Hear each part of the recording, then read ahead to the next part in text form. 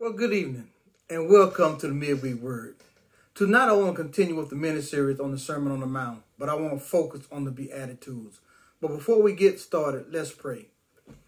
Father, we thank you for this time that we can come together and rightly divide the word of truth. Holy Spirit, we yield to you because you are the teacher. But Father, I declare that our minds are clear and our hearts are ready to receive what the Holy Spirit is saying on this day. So we give you all praise and all glory and all honor in Jesus' name. Amen, amen, and amen. You know, last time we talked about the central theme of the Sermon on the Mount. And it can be summarized in Matthew 5:48, which says, "Therefore, ye shall be perfect, just as your Father in heaven is perfect." The word perfect does not refer to a sinless or moral perfection. It means completeness, wholeness, maturity, and being all God wants us to be as believers. See, we will never attain this in life because the scripture tells us that we'll be like him when we see him. But we should continually be challenged so that we become greater servants and ambassadors for the kingdom of God. The Sermon on the Mount was Jesus' coming out statement, showing a new way of life totally contrary to the principles, to the standards, and to the thoughts of everyday living then and even now. Jesus is showing that living a life upside down from the concept of the world standards will add much to our spiritual life for his disciples and followers. Jesus introduced a new standard of life, a life filled with blessings and a deep abiding joy. So we need to realize that much of the Sermon on the Mount was not given as an internal focus on life, but it works with the inner attitudes and focuses on the heart. If we follow up on the words of Jesus throughout Scripture, we'll find out that he expressed and lived every one of these attitudes during his earthly ministry and became the perfect example on how we should live as Christians. Walking out the Beatitudes requires a very selfless standard of life and leads us to be a greater witnesses for Christ. Even the content in the epistles reflect the foundation that Jesus laid from the Sermon on the Mount and the Beatitudes. Paul, John, Peter, and all the writers carried the same message. And that message was, it is a matter of the heart. See, no amount of social reform or behavior modification will allow a person to live out the Beatitudes unless you're a child of God. See, a true believer who is supernaturally reborn and filled with the Holy Ghost seeks to please God with his actions and with his attitudes. With that being said, let's take another look at the Beatitudes. All right, I'm going to go to Matthew 5. And we read verses 1 through 12 out of New King James Version. "And seeing the multitudes, he went up on the mountain, and when he was seated, his disciples came to him. Then he opened his mouth and taught them, saying, Blessed are the poor in spirit, for theirs is the kingdom of heaven. Blessed are those who mourn, for they shall be comforted. Blessed are the meek, for they shall inherit the earth. Blessed are those who hunger and thirst for righteousness, for they shall be filled. Blessed are the merciful, for they shall obtain mercy. Blessed are the pure in heart, for they shall see God. Blessed are the peacemakers, for they shall be called sons of God. Blessed are those who are persecuted for righteousness' sake, for theirs is the kingdom of heaven. Blessed are you when they revile and persecute you and say all kinds of evil against you falsely for my sake. Rejoice and be exceedingly glad, for great is your reward in heaven. For so they persecuted the prophets who were before you." Now, as I read the scriptures, did you notice a type of progression? Because we start out with the poor in spirit. See, when you're poor in spirit, you have the right attitude towards sin. And then it went to mourning. Blessed are those who mourn. See, we have a profound sorrow over the state of the soul, both for the individual, which is you, and for others. Then it went to meekness. See, meekness always accompanies a sense of humility. Then the hunger and the thirst. So when we recognize the low state of the soul, it creates a longing for what is holy and for what is righteousness. Then once we get filled with what is holy and righteousness, then we have mercy. See, mercy is the understanding that only the mercy of God will save a sinful man or a sinful nation. Then we have the purity of heart, a longing that has determined that only when the hunger for holiness has been met, then the purity of heart can take place. Once we get a pure in heart, then we become the peacemakers. See, the peacemakers are a natural progression that once conversion has taken place, that others have to come to the place of righteousness with God. So we make peace with all men as possible. Then the last one, we are reviled. This is the destination that a saint will eventually reach with the world and with the devil. When the world sees our devotion to the Father and living out a step with their ungodly philosophy of life, it turns them toward ridicule, scorn, and persecution. See, this world can't stand seeing someone who is focused and dedicated to ultimate authority. But Jesus tried to prepare the disciples and also tried to prepare us now for this reaction. Even today, can't you see and feel the persecution on how the believer is reviled from every side? Just look at our schools and what they're trying to do, trying to make us accept what we don't, what the word says is an abomination. But we are wrong, and they revile us for living up to the ultimate authority. I believe this is why Jesus immediately goes to the comparison of salt and light in Matthew 5:12 and 13. See, you cannot be salt and you cannot be light until you begin to fulfill the Beatitudes found in verses 5:3 through 11. See, this is spirit-empowered life that we are called. We are called to this. A spirit-empowered life we're called to lead. Tonight, I want to quickly cover the first Beatitude, which is Matthew 5:14. It said, blessed are the poor in spirit, for theirs is the kingdom of God. Blessed are the poor in spirit, for theirs is the kingdom of God. See, the Greek word for poor is panchos. And the Strong's indicate it means to crouch or to cover as a poor beggar who is seeking for his needs to be met. And when we could get in that position where we are empty, when we empty ourselves, and then our first obstacle to this is pride. No man has ever come into or thrived in the kingdom of God who is full of pride.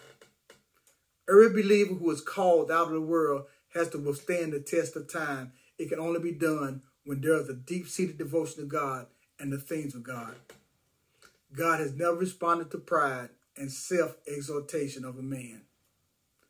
See, so much is spent on trying to build up self-esteem at the expense of self-emptiness. See, when we empty ourselves, then we can begin to be filled with the things of God. And that becomes with the poverty of spirit. See, the poverty of spirit is the step of spiritual growth to take place in our lives. Jesus can never be the treasure until the reality settles in that we are lost without his work of salvation. With that, I want to go to 1 Peter 5:6. I'm going to read out the New King James Version. And it reads, likewise, you younger people, submit yourselves to your elders. Yes, all of you be submissive to one another and be clothed with humility. God resists the proud, but gives grace to the humble. Therefore, humble yourselves under the mighty hand of God, that he may exalt you in due time. See, we have to come with humility. We have to come with poor in spirit. Let me read out of Luke 14:11. And this is Jesus talking, out of New King James Version. For whoever exalts himself will be humbled, and who humbles himself will be exalted. Also in Micah 6:8, it says, he has shown you, O man, what is good and what the Lord requires of you, but to do justly, to love mercy, and to walk humbly with your God. See the proud. Jesus can never be the treasure of your heart as long as you are looking at yourself. See, just think about the church of Laodicea. Remember when they said that they're not either hot or cold, but lukewarm, and God will spew them out the mouth? But the last thing they said is, I am rich and increase with goods and have need for nothing.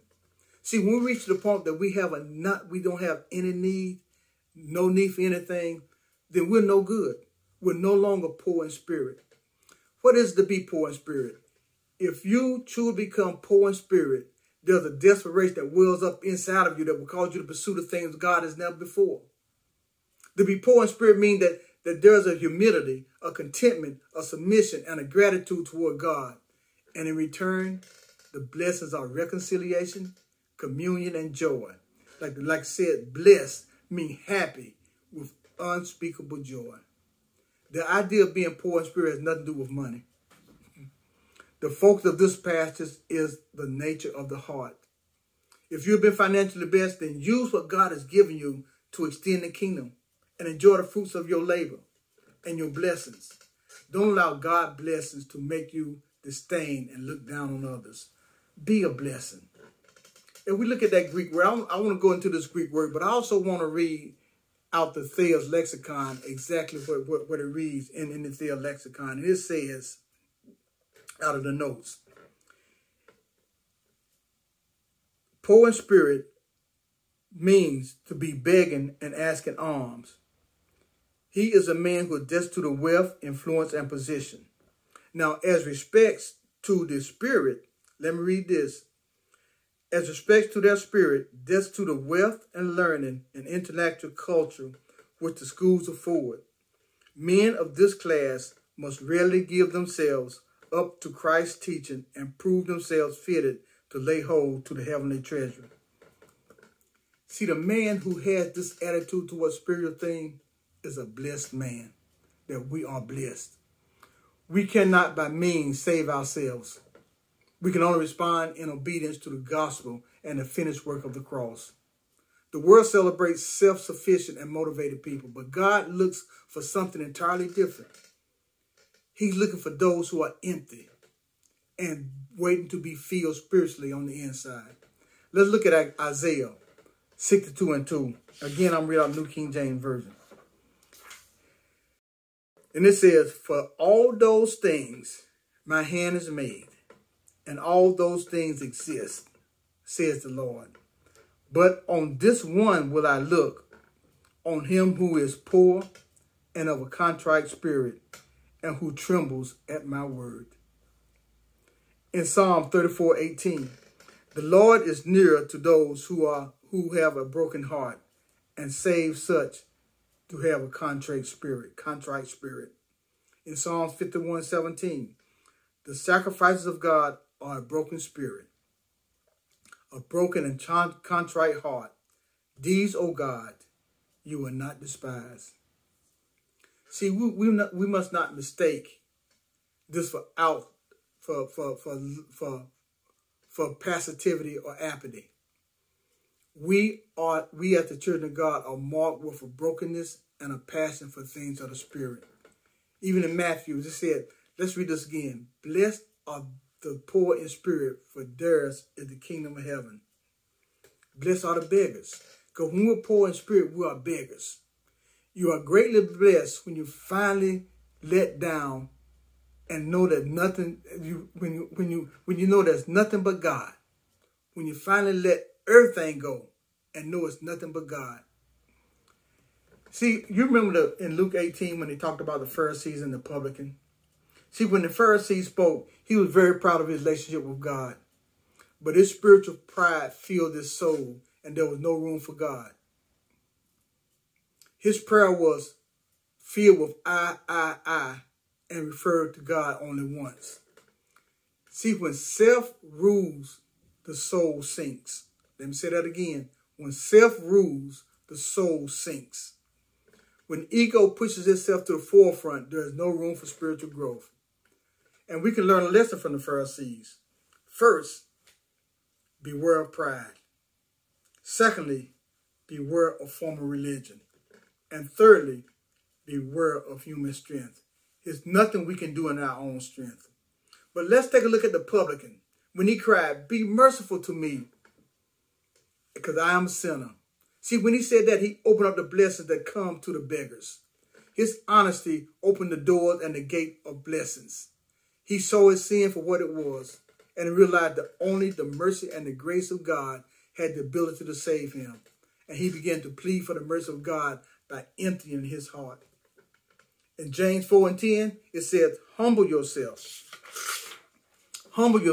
in the sight of the Lord, and he will lift you up. See, this is a poverty that will bow down.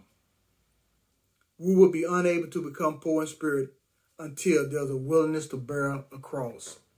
It's a poverty that will ultimately recognize the strength that comes through weakness. When we can finally get on track, we can accomplish great things for God, and our lives will become the salt and a blazing light for the kingdom of God. Becoming empty before God takes spiritual effort. It takes effort, spiritual effort. We can't even begin to repay God for what he has accomplished in our hearts through the work of the cross. We must become totally empty for the kingdom of God. Pride, self-reliance, self-sufficiency must be replaced with humility and desire for God. Emptiness of heart remove our tendency to lean to our knowledge, but it would also puff us up. Emptiness of heart would take away the nature of the beast. And that would have what? You know, when it said that it would allow the lamb to lie with the lion. See, when we get empty of heart, that take away our nature. That take away the nature of the beast. Emptiness of heart is the avenue by which God can change our nature. A man can become poor in spirit when he quits looking around and making comparison with others. Immerse yourself in prayer and the word so the spiritual transformation can take place. Be more familiar that we come with his word. The more familiar that we become with his word and his promises, the more we can fulfill and become ambassadors for Christ. Just like Paul, we have to become poor in spirit. We have to do it by starving the flesh. We have to strip the flesh of things that cater toward exaltation and cater toward pride and the pride in our lives. Sometimes this is the very reason for trials and affliction, which make their way into our lives. Some of these situations, especially painful relationships and conflicts, bring us full circle with the realization that we utterly dependent on God to complete his work in us. How do you know if you're poor in spirit? Let me give you these quickly and then we'll end. There are some things you discover that without yourself in the process, the maturity take place. You know, when we remove ourselves in the process so that maturity can take place. Number one, this is how you know that you're poor in spirit. You'll be less concerned with the focus that becomes God. You'll be less concerned with yourself. The focus becomes God, the church, and the needs for others. You replace others instead of seeking a blessing. You will be seeking to be a blessing. You will get lost in the wonder of Jesus Christ. His glory will overwhelm everything that you do and everything that you pursue. You will quit complaining about the situation in life. The reason is because you will soon discover that you don't deserve anything at all. In fact, the more you need, the more abundantly the Lord will provide. You will spend more time in prayer and studying the word. You will praise and thank God for his grace and his mercies. There will be an overwhelming sense of gratitude. Remember, blessed are the poor in spirit, for theirs is the kingdom of heaven. I hope this word helped you tonight. Remember, empty yourselves, because you cannot be filled not unless you are empty. And you are blessed, you are happy that you are poor in spirit. You're happy that you are poverty in spirit, for yours is the kingdom of heaven. We cannot operate in this kingdom if we're full of pride and full of self-awareness, empty, and become poor in spirit, for yours and ours is the kingdom of heaven. Join us in our worship service 10 a.m. on Sunday morning at Garfield High School in Woodbridge, Virginia. If you can't attend in person, join our live stream just as you are watching now, and also on Facebook. Remember, God loves you and remain favored. God bless you.